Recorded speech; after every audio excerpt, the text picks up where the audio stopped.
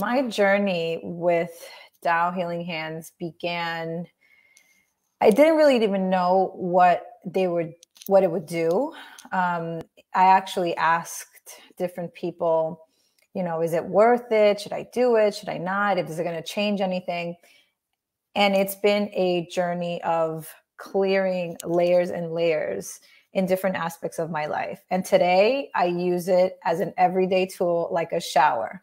I turn it on before breakfast. I offer a blessing for my food, for the nourishment of my cells.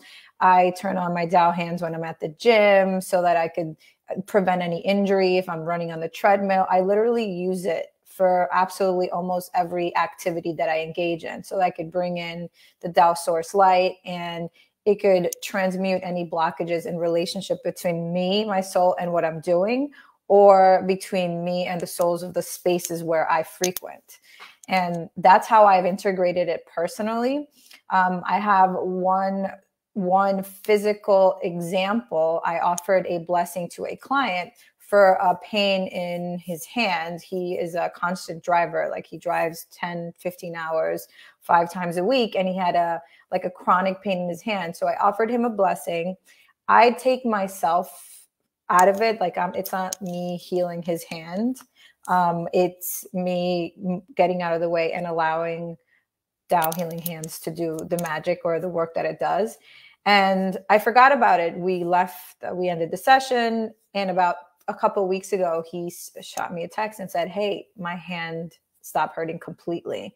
And I was like, wow, those are the moments that I enter in shock, and how immediate healing can happen for some people, and how little I really know on what's really happening. Personally, in my personal life, in all aspects, I have seen a change in my response or my reactivity, in my level of neutrality or positivity. Because I used to be someone who was very reactive or very aggressive responses towards something that was uncomfortable. And I'm able to mediate myself and my emotions much better, especially when I turn on my Tao hands. And I took my initial certification with the traditional way, which was like a whole weekend. So I didn't know really much what was going on.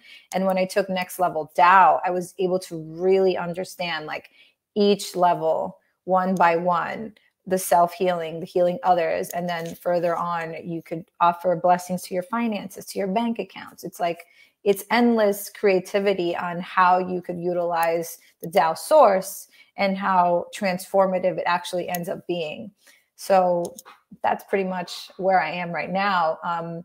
It's not, I don't want to romanticize it too much, because when you heal, you actually like bring stuff up and you purify. So it gets challenging. Like, I've gotten physically ill, and I've had a community of other Tao hand healers support me through their blessings, and that's been amazing. And I've recuperated, and this is just a continuous journey of like transforming, but it's something that I am so grateful that I have, and that I'm blessed to even come that this opportunity to be in resonance with such power, like of the Tao source, like this is. I'm just speechless and blessed. Great, Marcela. For those people who are new to Tao Healing Hands, what was that turning point for you when you said, yes, I'm going to do this? I think that it started with a curiosity and a intuition of, I need to transform. Like, I was eager to transform what I was going through. And when I would hear other people share their stories, I'm like, okay, so if it's working for them in that way, it has to work for me in some way. And that's how it started. It started with a curiosity.